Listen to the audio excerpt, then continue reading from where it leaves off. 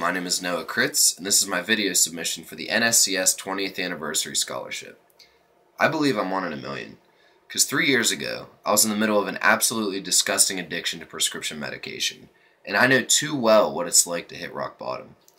I entered rehab at the end of 2011, and learned that less than 1 out of 10 narcotic addicts will recover and have a normal life.